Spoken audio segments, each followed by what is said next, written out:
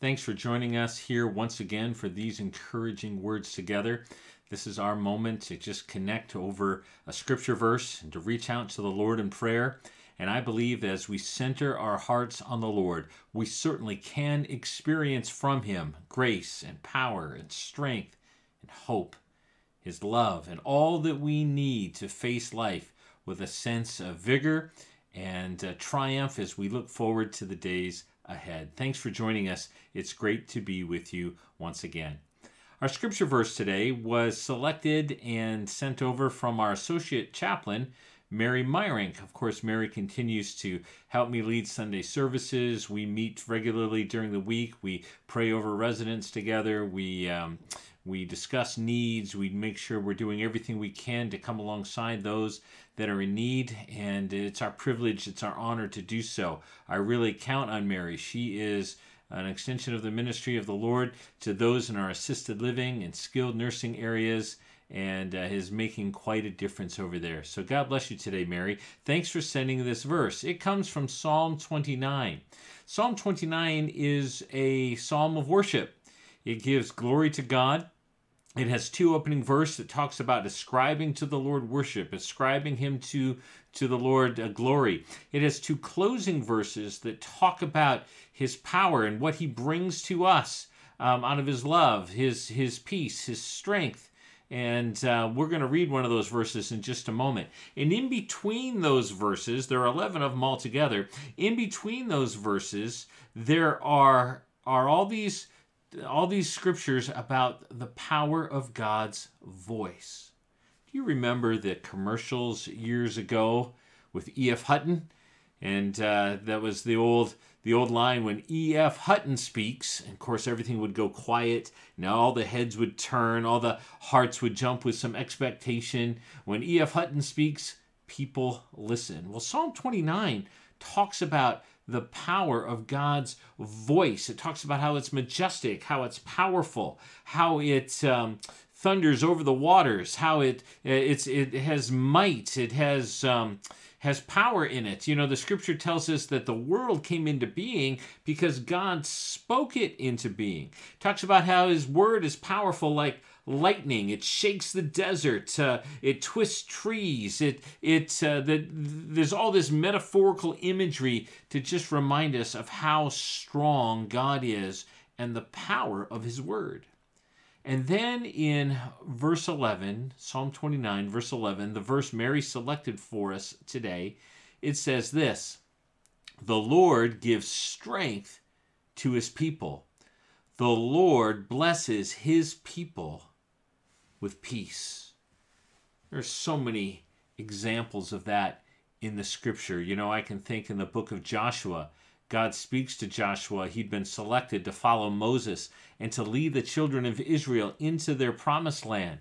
And he tells them 3 or 4 times right there in the opening chapter, "Be bold and be courageous, for I am with you." And there's this sense in which it's a command and a declaration. It's time for you to be bold, Joshua. But there's also a sense in which the Lord is speaking boldness and courage into Joshua. If God's telling you be bold, He's also imparting what we need to be bold. And so the Lord gives strength to His people is the closing verse in a chapter that talks about the power of God's voice. Of course, I think the number one way that we learn to discern the voice of God is when we look at the scripture. When we look at it with an open heart, when we look at it with a prayerful heart, inviting the Lord to speak to us, what we find as we read it, the Spirit of God breathes on that scripture, causes it to come alive on the inside of us. And as we look every day to God's word, there is a strength that comes into us, that in a sense, He literally speaks into us. The Lord gives strength to His people. And then the second half, the closing line of the psalm, the Lord blesses His people with peace. You know, in John chapter 14, on Jesus' last night with the disciples before He went to the cross, He looked at them and said, "My peace I give to you, not like the world gives, my peace. There's this sense in which God gives us a supernatural peace that comes right from his presence, that's not dependent on circumstance. That doesn't mean that everything has to line up just perfectly in order for us to have peace. No, rather, into whatever difficulties we face, we become literally carriers of the peace of God that takes up residence on the inside of us. When we open our hearts to the Lord, Jesus comes into us. His Spirit comes into us. Peace literally comes into us. Jesus spoke it to his disciples. My peace I give to you. God blesses his people. He gives strength to his people. He blesses his people with peace. As we look to the Word of God, as we believe it, as we read it, as we apply it to our lives, as we put our hope in him, his Word produces in us strength and a supernatural peace. Do you need that strength today? That peace is certainly available to you right now. To all of us, let's reach out to the Lord in prayer to receive the strength and the peace that he's promised to give us. Let's pray. Lord, I thank you for the reality of your word. It speaks to us and gives us the strength we need. It produces in us peace when we don't know where else to find peace. Your word, your presence, your life brings us the peace we need. I pray particularly today, Lord, for those that are feeling weak or fearful or doubtful, nervous or apprehensive. Lord, we turn to you, we fix our hope on you, and we believe your word. Your voice is powerful. There's nothing that can stand in the way of your word spoken over us. Thank you for imparting strength to every believing heart right now. And for those who are struggling with belief, meet people right where they are, Lord. Draw them to yourself. Give them the very strength and courage they need to trust in you, even right now.